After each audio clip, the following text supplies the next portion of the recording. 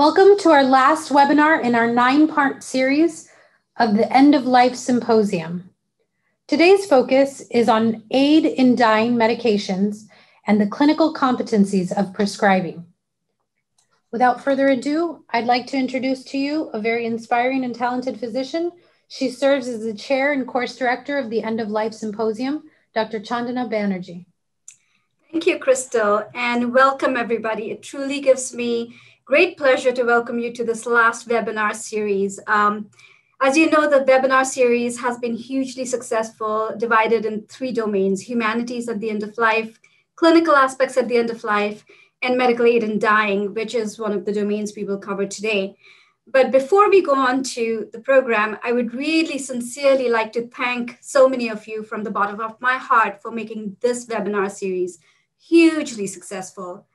A huge thank you to our steering committee for the End of Life Planning steering members, the City of Hope AV staff, the City of Hope Continuing Medical Education team, Compassionate Choices and the collaborators that we had through them, our wonderful panelists and speakers over the 9 series that we've had, and above all of you, our attendees, because without you, the series would not have been a huge success. Also, it gives me great pleasure to announce that after this, we will be going live, and the next End of Life Symposium 2021 will be held in Las Vegas from December 16th through the 18th of this year, and we hope to see many of you there. Thank you. So moving on to today's presentations, I would like to introduce Matt Whitaker. And in his role as National Director of Integrated Programs at Compassionate Choices, Matt Whitaker works to support medical education, end-of-life planning, and client services nationwide. Over the course of his 6 years at Compassionate Choices, he has taken on various roles, including time as the State Director for California and Oregon, as they launched campaigns to increase access to end-of-life choice. Matt holds a master's in theological studies, with emphasis in integrative theology, a specialty certificate in hospice and palliative care chaplaincy, and he is a board-certified music therapist. Matt will be moderating today's discussions. Thank you. Welcome, Matt. Wonderful. Thank you for the welcome, Dr. Banerjee. And I want to begin by mirroring the comments that were shared, the sense of gratitude that I think all of us feel today at this 9th End of Life education piece and webinar and final one in the series. And I want to reflect with gratitude for Dr. Banerjee's leadership in this, and for the recognition of all of those who have been a part of this, that in the past year, we've had a host of various needs. There's been a need for practical skills that people need to learn. But also there's been a need for the arts, for moments where we get together and we talk about poetry and literature and film as they address this topic. But most of all, I think we've all had the need for community. And for us to be together as a community for these 9 webinars, it's given me a great sense of satisfaction and comfort to know that they're there. And indeed gives me a great deal of excitement and comfort knowing that in the future, many of us who have gotten together in this virtual sense will be together in person for a symposium, and we can laugh and maybe even hug by then, who knows? And it will be a great day. But you know, something that I recognize as we've gone through this process is that sometimes we don't recognize the community that we're a part of in these virtual sessions. And I wonder if we could just do something together to recognize that there are currently over 500 people who are all coming together with a similar intention of learning how to care better for people, learning how it is that we do that, how it is that we be compassionate and empathetic to one another in an oftentimes difficult situation. And in acknowledgement of that community, I wonder if you'd just join me in just taking a deep breath all together. Just in through our nose, out through our mouth. All of us, 500 plus across the country, together in community, what a beautiful thing that has happened over those sources, these 9 different offerings, and is happening today. So thank you all for being here. I'll be moderating today, which means I get to introduce our fantastic speakers, and also I'll be back when it's time for questions and answers to take place, and we'll try to get to as many of those as possible. But now it's really my pleasure and a great honor to get to introduce our 2 speakers for today. The first being Dr. David Grube, who I'll get into his background just more in a second. The other, Dr. Susan Guess. Dr. Grube comes to us after a long career as a family physician and as a person who's been deeply involved in all things end-of-life care from early on in the hospice movement in the United States. Not only is he present in the hospice world, but also supported a number of patients through the process of medical aid in dying in Oregon in the course of his active career. And since 2014, we've been lucky at Compassionate Choices to have him in the role of National Medical Director, where he provides education like that which we're doing today, but also provides one-on-one support, both educationally, emotionally, to people who are going through this process in states where aid in dying is authorized, supporting physicians, social workers, nurses, hospice staff, pharmacists. So we are so lucky to have Dr. Grube and to have him bring his background today. We are also very lucky to have Dr. Susan Guess of PharmD, who will be helping walk us through some of the pharmacology and talking about her specific program that she works in. And Dr. Guess comes to us with over 30 years of practice in clinical pharmacy, with training from UCSF, both for pharmacy school as well as residency trainings. And since 2016, she's been responsible as a consulting pharmacist with Kaiser around the End of Life Option Act, counseling patients and their families about this process and going above and beyond and providing real emotional support and guidance for them as well, and representing a real steady hand in that process. So I know I've learned a lot listening to Dr. Guess. I know that you'll learn a lot today as well.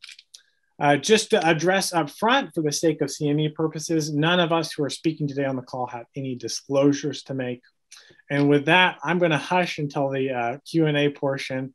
I'll be monitoring your questions in those boxes and turn it over to Dr. Grube. Thank you very much, Matt. And thank you very much, Dr. Banerjee, for allowing me to participate in this webinar today. I've been looking forward to this, and I've really enjoyed the previous webinars that the City of Hope has presented. So this is a pharmacy presentation, and I was trying to think of a pharmacy cartoon I could share, and this is the one that came to mind. It's almost a COVID cartoon. I do know many people who've gotten a new pet to help with their mood during the last 14 months. Next slide, please. There are many end-of-life options that we've heard about over the last seminars. And the one we're going to be focusing on today is medical aid in dying. Now, I know that there's a mixed audience, and many of you have gone to all of the webinars, and some of you have gone to some of them. But I kind of want to get back to basics in the first few slides so that I make sure that we're sort of all on the same page. Medical aid in dying. This is a situation where a terminally ill individual, that means someone who is 6 months or less to live, a hospice type patient, requests from her or his physician for a prescription which they can self-ingest to end their life, but more importantly, to end their intolerable terminal suffering. So that is really the issue here, is the intolerable terminal suffering that these individuals have. They must, next slide, thank you, Matt. They must be a resident, and they must be an adult, and they must have capacity. They must understand what they are doing. And as I mentioned, they must self-ingest. Now, there was a slide there, which we might go back to show that now 1 in 5 adults who live in the US reside in a jurisdiction in one of the 10 states and the District of Columbia where medical aid in dying is a legal and authorized option. New Mexico was just added to this list, and there are quite a number of other states So it's a very important topic to understand and particularly to become educated about, as we are going to be today. Thank you, Matt. And then also to remind ourselves, how do we respond? Whatever our role on the medical team, whether we're the physician, the pharmacist, a nurse, a social worker, chaplain, etc. The beginning is situations like today, learning what aid in dying is and what it is not, and exploring our personal beliefs and how we might respond to a request when it occurs. It's very important to have a full conversation with the dying person about their options, and very important to listen and put into context what their wishes and values are, so that we can respond to them and help assuage their fears. This conversation in and of itself is so palliative that many individuals who consider aid in dying might change their mind after they understand fully what they are able to do or not do. So we do need to explore the question more than once, but most importantly, we need to listen and discuss this with their family and loved ones. Then finally, a very important part of this is our professional integrity, not to get our personal beliefs in the way of putting the patient first. And if we are unable to support a request from a patient, we should refer that individual, the dying person, to another healthcare provider to discuss end-of-life options. Next slide. Now, I'll remind you about the provider components. There are two physicians who must be involved: the prescribing physician, also called the attending physician. She is the doctor who evaluates the patient, has the primary responsibility for their care, documents on the medical record the requests, and follows the standards of care, which are outlined in many other publications at this time, and then ultimately prescribe the medications that we're going to be talking about in a minute. The consulting physician is a second physician who also evaluates the patient, confirms the eligibility requirements, notifies the attending physician, and has, in most jurisdictions, forms to complete. So these are the two physicians. In Hawaii, a mental health provider must be a part of the evaluation, but in other states, a mental health provider is necessary only when there's a question of capacity or volition in these kinds of cases. And as we're going to be talking specifically today, other very important parts of the medical team involved in these cases are the pharmacist, the nurse, the social worker, and the chaplain. As you can see, the healthcare team essentially for hospice. In my personal opinion, all of these individuals should be enrolled in hospice. And in most jurisdictions, and in Oregon where I live, almost all of them are. Next slide, thank you. And a few important reminders. Language does matter, and the language that we use in healthcare, not just end-of-life care, but in all healthcare, should be non-judgmental and kind. Medical aid in dying is the appropriate language, and to remind ourselves not to use the language, to use the word suicide in any form during this process. This is clearly an alternative to that tragic situation.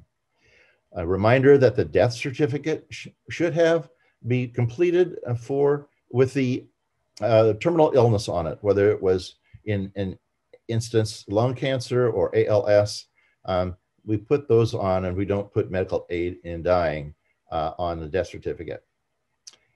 To remind ourselves that a request for this from a patient is not a failure of hospice or palliative care. It's a component and integrated into full palette of options at the end of life in those jurisdictions that I mentioned.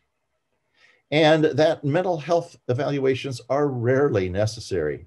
Almost never do these individuals need to have a referral for mental health evaluations. They know what they want. They've known this for a long time. Next slide, please.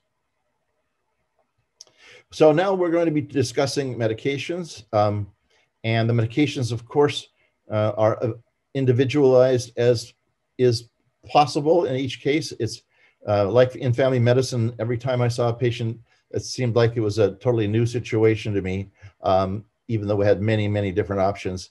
And this is no different either. Each of these cases needs to be looked at individually. Next slide, please.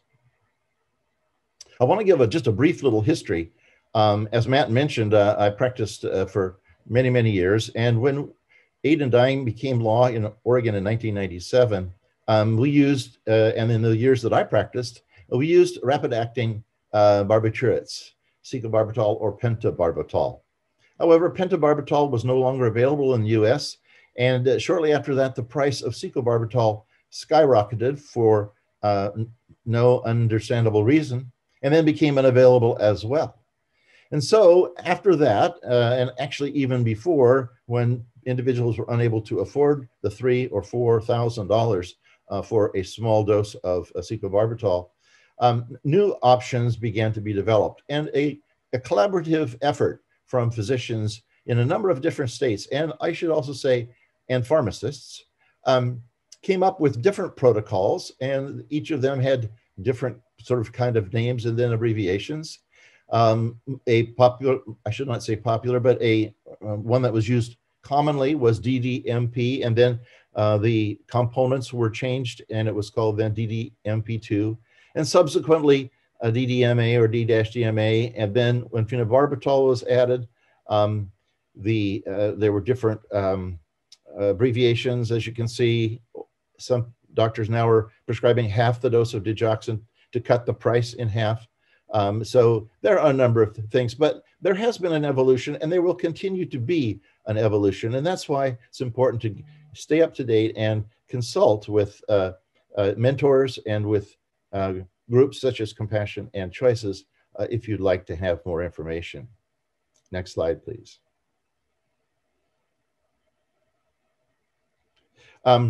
DDMA is digoxin, 100 milligrams, diazepam, a gram, morphine sulfate, 15 grams, and amitriptyline, 8 grams. D/DMA is the same as above, but the digoxin powder is given 30 minutes before. And then phenobarbital, 5 grams, has recently been considered as an addition to these and is used in some locations. Next slide, please. So an individual can take their regular medications. They should have an empty stomach, and they should not have been ingesting high-fat foods. And they begin 1 hour prior to the ingestions of other medications, taking pre-medications to improve absorption and prevent vomiting. In the DMA protocol, the digoxin is given, and I'm sorry, the slide, there's an error on this slide, but the digoxin powder, 100 milligrams, is given 1/2 hour later. And at the ingestion, then the diazepam, morphine sulfate, and amitriptyline are taken together. Dr. Guess is going to speak about this in a minute. Next slide, please. Dr. Shavelson and others have recently recommended the addition of phenobarbital, and this reference is in your resource material at the end of the presentation. There are a few red flags, particularly with in regard to gastrointestinal disease.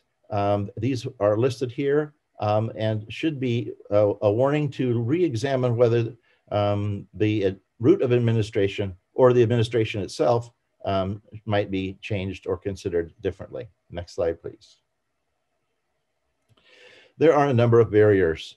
This is a complex process, as you've already understood today. Now the medications are only available in a compounding pharmacy, no longer in a retail or traditional type pharmacy. Sometimes cost can be a barrier, particularly since Medicare will not pay for these medications. Some pharmacies are owned by faith-based organizations, which will not fill the medications. And I've had occasion when the pharmacist herself would not fill the medication, as noted in this article in the Journal of Geriatrics by a geriatrician in South Carolina, Dr. Hazard, whose sister used medical aid in dying in Oregon in his presence. And then, of course, the waiting periods, which I think Dr. Guest will also be speaking to briefly. Insurances, as I mentioned, federal insurances do not pay.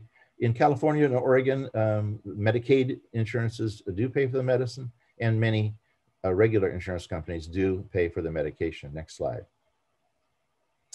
So that's my overview, but I really want to spend our attention now to Dr. Guest, who's going to take us through the pharmacology of these medical aid in dying medications. Thank you. Susan?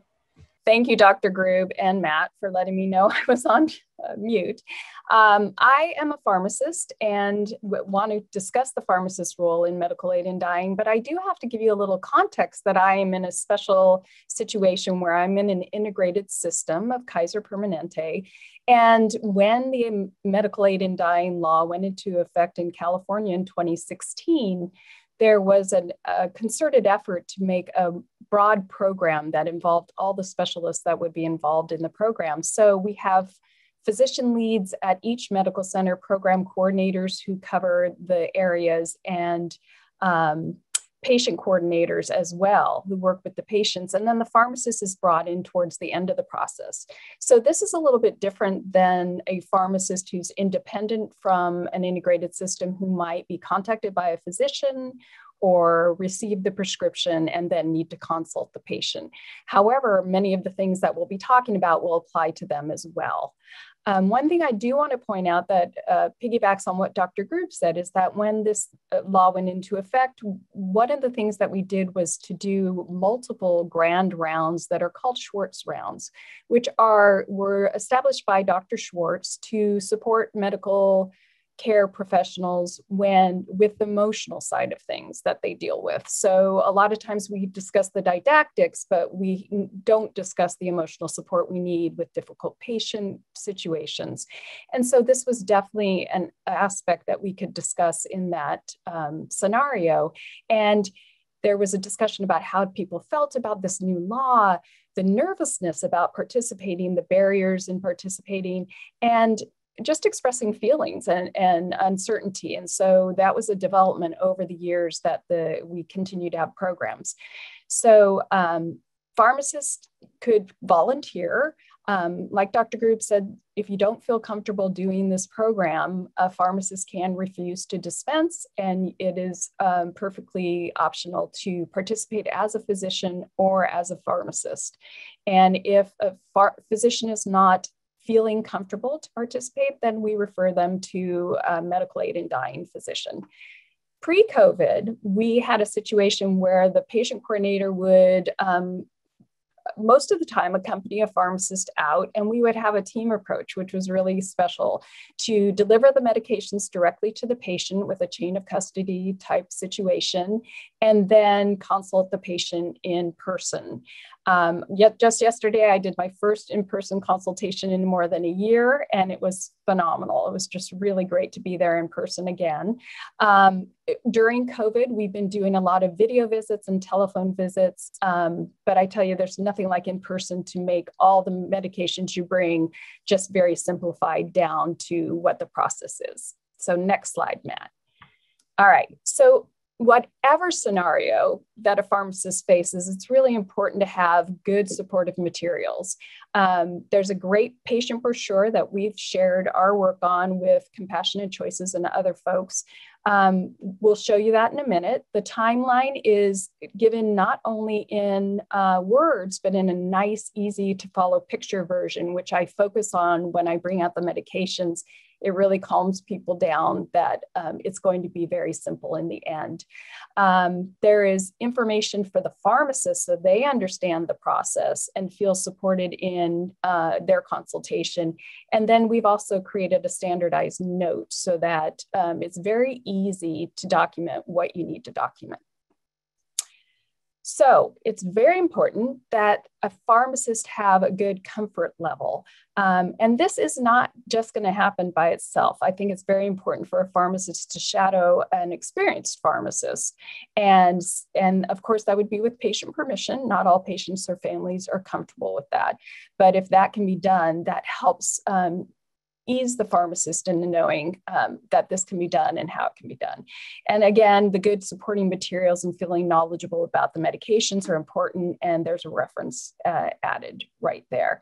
Now, important to know is that you have to know yourself as a pharmacist or a physician, is this for you? Because it's not for everyone, and there's no shame in it not being for you. But as you get more comfortable, you might find that it is for you. Next slide. Okay, so here's an example of that brochure I was talking about. The picture is really, and I'm sorry, it's a little bit blurry on my view, but you can see the gist of it is that it's very simple. And we just talk about what we're going to cover in the visit is to review the medications, the time sequence, what to expect, and how to safely store this medication that we want to keep out of the hands of children and pets, and then dispose of either if you use the death medications or if you have other medications you need to get rid of. And the average consultation is usually 20 to 30 minutes. Go ahead, Matt. I'll go on to the next one. Okay, so there's a lot of variations in the drug regimens that Dr. Grube talked about. Here's a typical pictorial of what a patient might see in their kit or in the bag that they get. And you can see on the right-hand side, there is going to be a glass bottle of powdered medication, whatever mixture the physician has ordered. The pre-medications are shown there in little plastic bottles. And then we usually do an empty measuring bottle and other accoutrement like a wide bore straw to help people take the liquid more easily. And so it can get to be a lot of items that the patient sees. We talk about what the mixture is, that it's only good for 6 months because it's raw powder, and that it's going to have a bitter taste.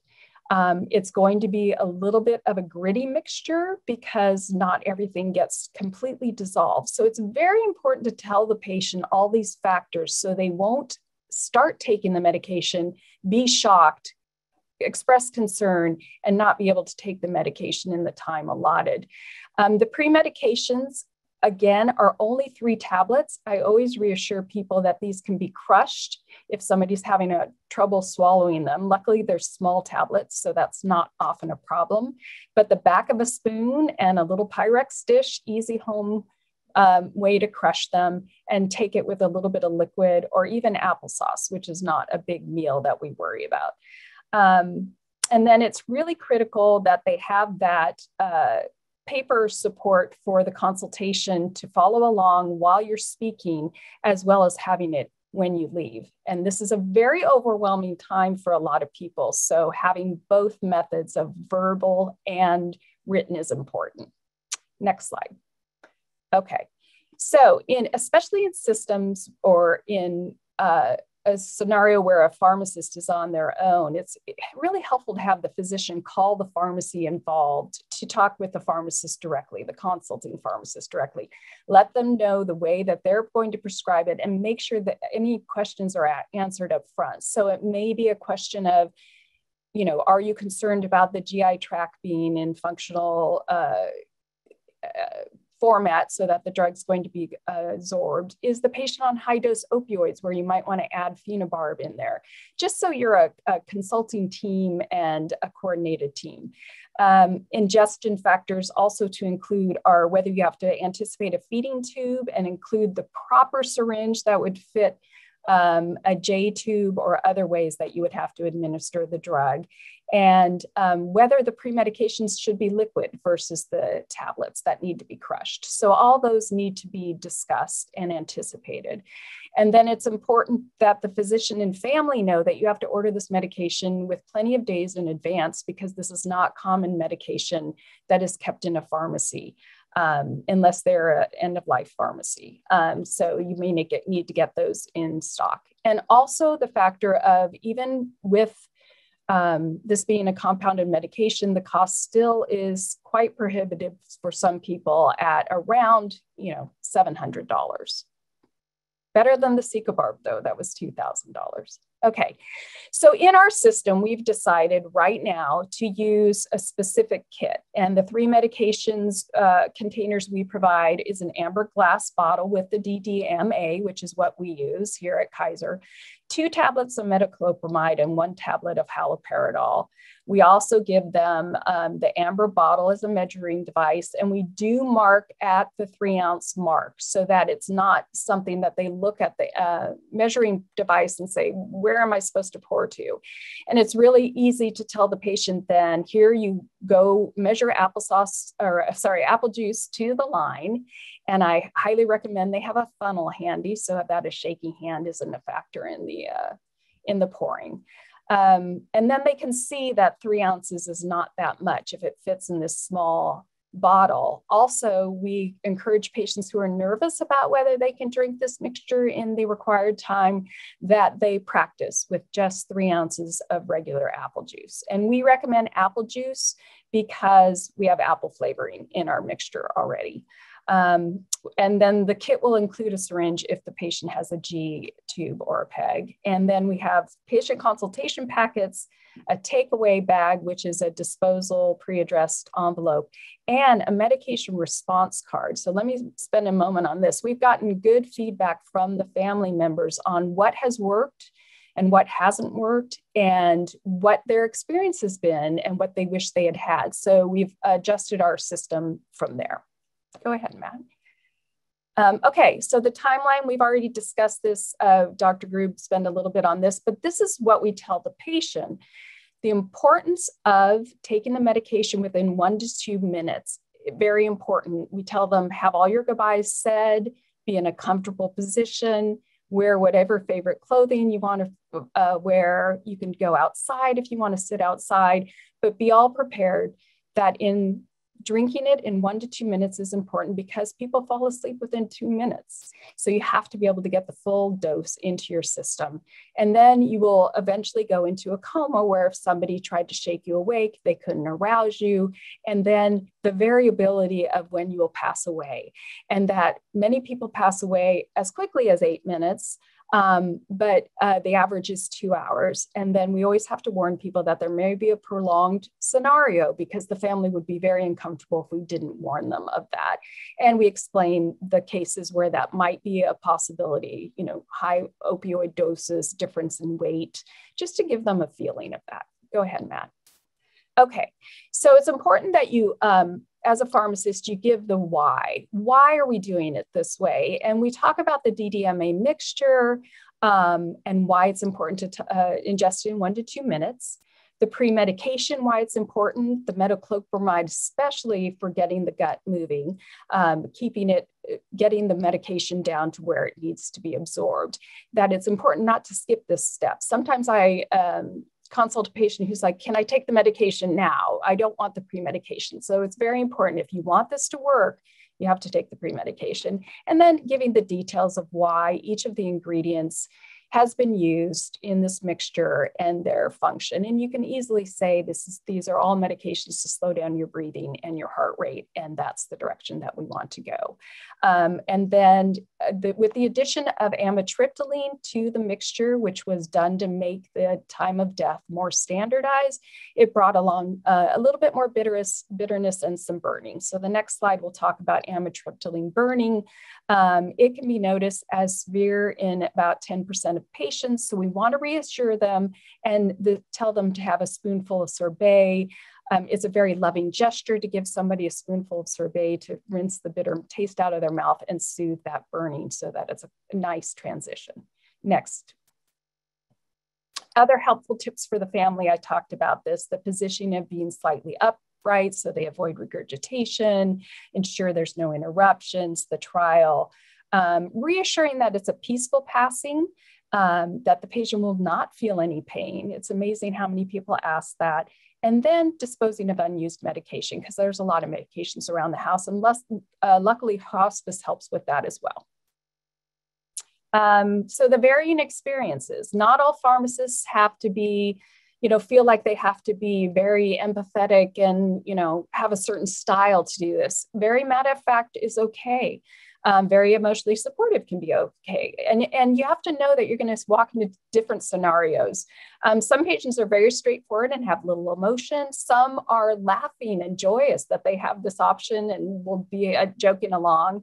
A lot of times when I unpack the box or have people unpacking the box, I say, I know you can take a minute if you want. It's really hard when the medications come in person, and it makes it very real. And it's really helpful to just give them that permission, and then you kind of know which direction it's going.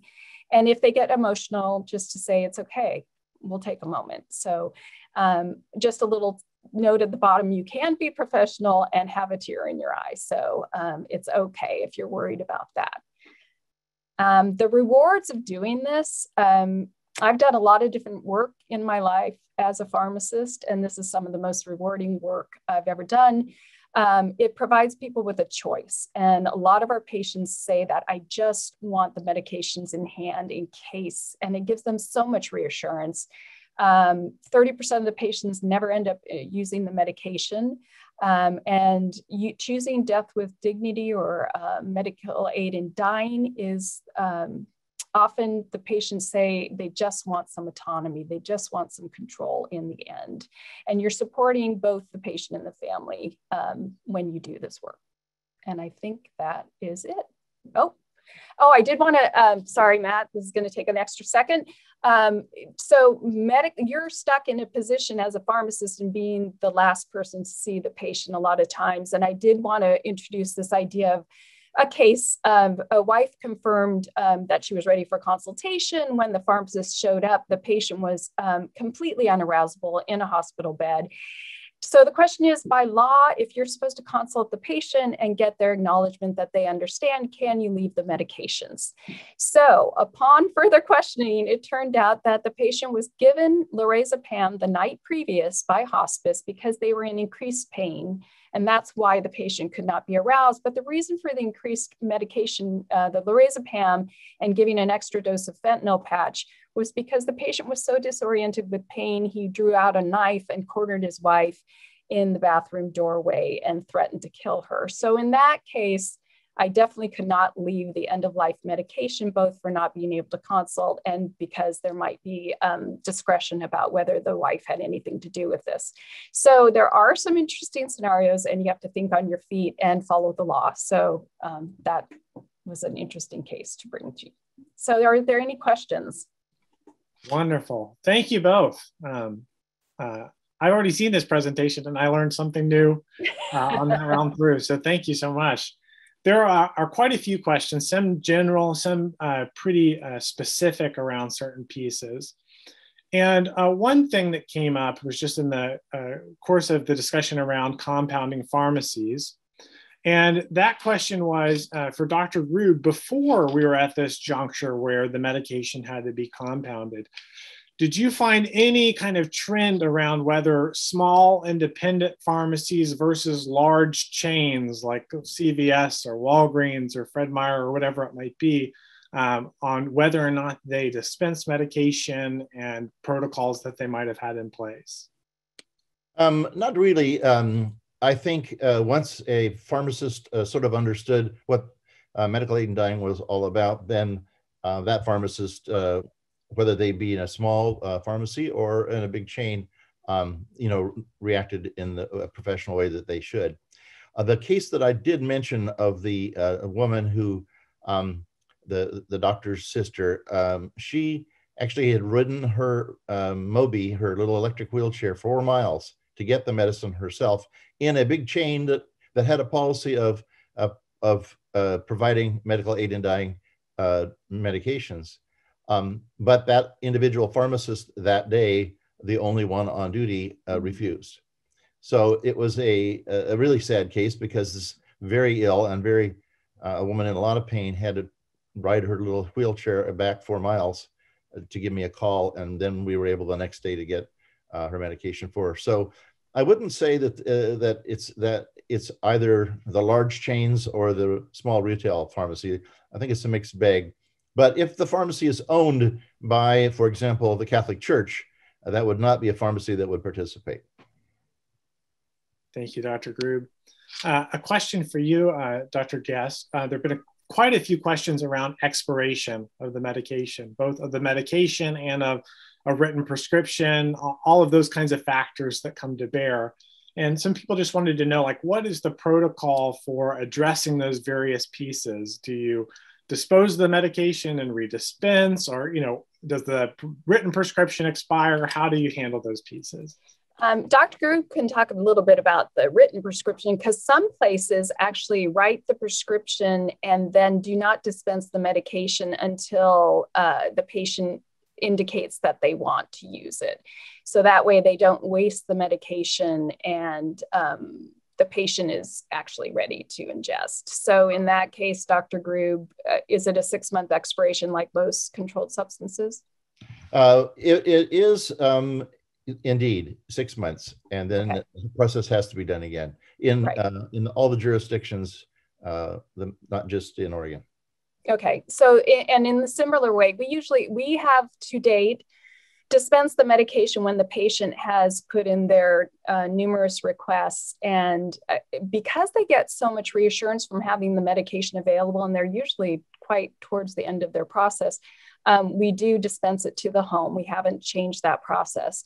And then I have done repeat consultations on patients and re-delivered new kits to them. And we do tell them that at the time of consultation, the first time. We say we are happy to redispense this and do a repeat consultation. And on the repeat consultations, it's very key to do it again, because by that time they've forgotten quite a bit, and it's important to go over everything again. You know, Matt, I'd like to add that it's so important to be, as I mentioned,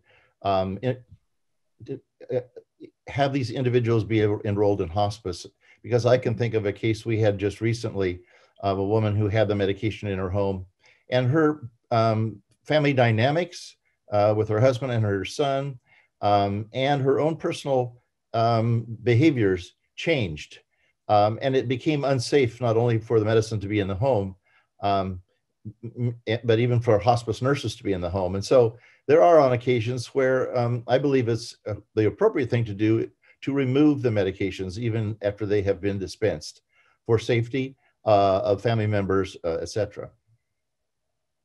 Wonderful. So very specific questions for both of you. The first being around the addition of amitriptyline and what the rationale was behind that addition. I can do that, or Dr. Okay. So like I said, with Kaiser Permanente, we have a nice integrated system. We tracked every case, and we saw the variability that happened when we used DDMP2. And that was the, when segabarbital stopped being used, that's what we went to. And we had a couple cases that were really quite large outliers. I believe 32 hours was one of the longest ones.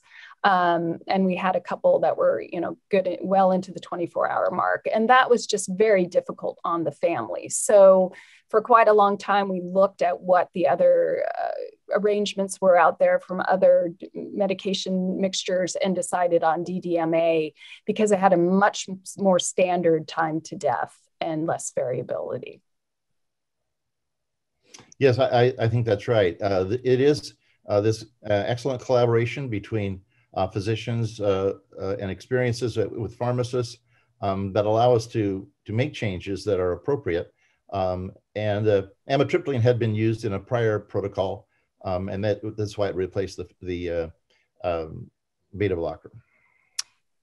Yep, and there's an interesting review from the Washington group of physicians that looked at the addition of phenobarb and the time to death and how that's helped as well. But then there was a discussion about whether the time to death was too quick for the families, because there needs to be some time to adjust as you see your family member passing. So it's an interesting, I think we have it in the references as well.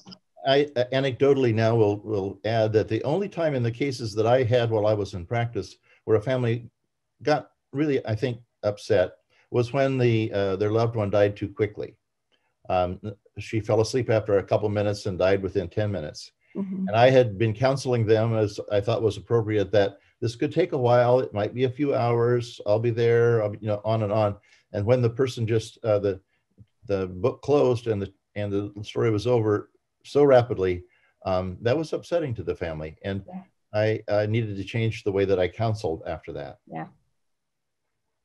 That kind of segues nicely into another question that's come up, which is about, you know, what type of wraparound support is provided to a family to protect against that instance where it might be an extended process. What do you do for a family where that's occurring? What type of support comes from hospice, et cetera, in those instances in both of your experience? Well, there's been a very significant change in the hospice community, particularly the non-religiously affiliated hospices over the number of years that I've, you know, last 25 years. And so many hospices, including the hospices that I'm associated with in Oregon, are supportive of patient's choice, which means that they can allow their nurse to be present. They have a special understanding of grief and how to counsel the family after the death of the loved one. And then with more and more experiences, it's becoming in many areas now in states where this is authorized, where the support of hospice is so invaluable. But of course, it doesn't mean that the rest of us shouldn't, even if we're not in hospice, we should also be educated. We should also be supportive. We should also figure out ways to be kind and help the family and the loved ones as they go through this very hard process, difficult process. Ultimately, when the loved one is no longer suffering, then everyone is in a way relieved, and yet it's still death and loss. Beautifully said. Thank you, Dr. Grube.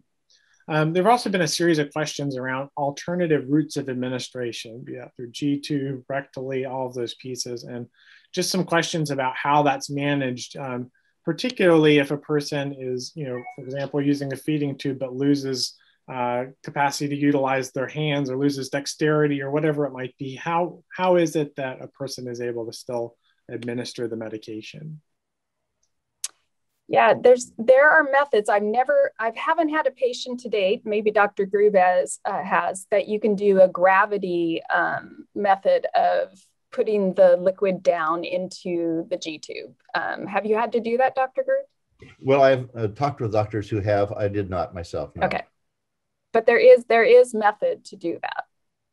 So I think we remind ourselves about the fact that assisting an individual who's using this option is legal in all jurisdictions. And so we can do all kinds of things to help them.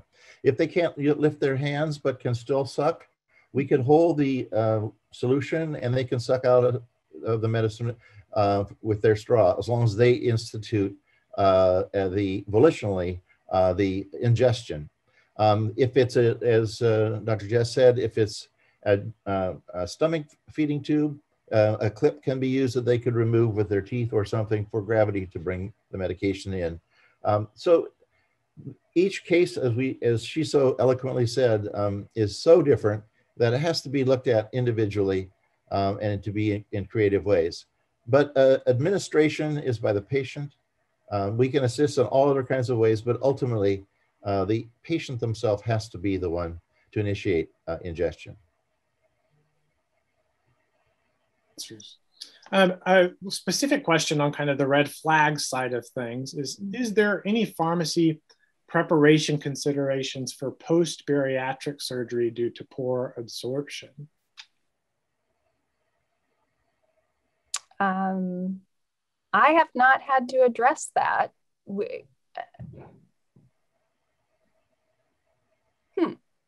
That's a good question. Well, that might be a case. I mean, it's so individualized, it's difficult to speak to it, but that might be a case where rectal administration would be appropriate. Cleaning out the colon with an enema, inserting the rectal catheter or Foley catheter, and then having the medicine be injected by the patient that way to ensure absorption. If there's a question, that's a really great question, but quite a specific one. And I had read about the rectal administration, and I thought that has to be a very motivated patient, because, you know, to position yourself to do your own injection of the, you know, syringe. I had read about that, and I thought that myself, that really would take some positioning. Yeah. Another question is around aid in dying medication used in healthcare facilities, licensed facilities, and how this has played out in your experience. Have you had patients that you've worked with or counseled, for example, who live within an assisted living facility or in a intermediary care facility, and how has this played out in those settings?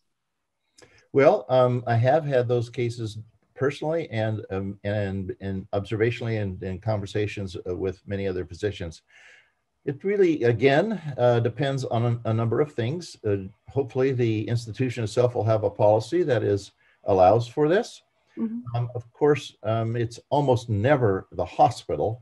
That's the point of this. People want to die in their living situation. So if that's a assisted living or extended care facility, generally, hopefully the facility will give permission.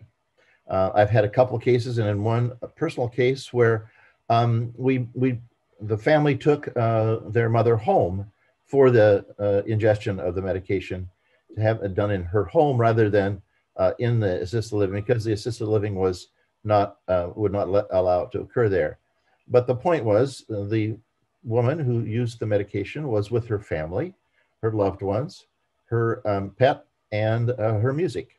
And so that was a gentle and beautiful last moment in her life. Wonderful. Thank you, Dr. Grube. And then just one final question, which was around, who is a qualified clinician to, write a prescription? And specifically, has there been any progress in terms of advanced practice registered nurses or physician assistants taking place in the medical aid in dying process? Well, I believe that New Mexico's law, which was passed a couple weeks ago, includes advanced practice registered nurses as individuals who could provide this service. There is no specific certification, etc.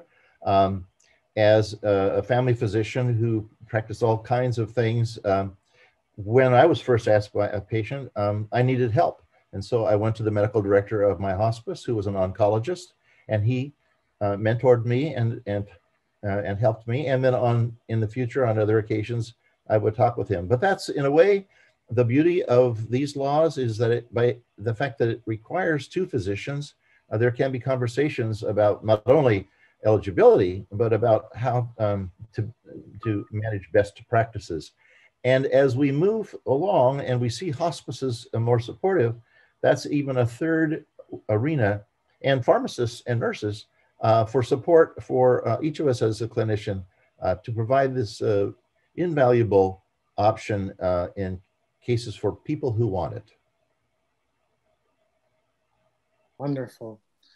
Well, I want to thank both of you for what you taught us today, but probably most so the fact that while this was a highly kind of clinical topic, that I felt like at the center of both of your presentations were the people that this represents, the individuals who are wanting this option, their families, and those that are impacted, and the care that you take to make sure that they are indeed at the center of the process, and that they're in the driver's seat, and that you're supporting them in having the end of life journey that they would want. And it's such a beautiful thing to hear that discussed in such a sensitive and caring way. So thank you to both of you for all that you said today and for answering those questions. And with that, I will turn it back over to Crystal at City of Hope to finish us out with announcements.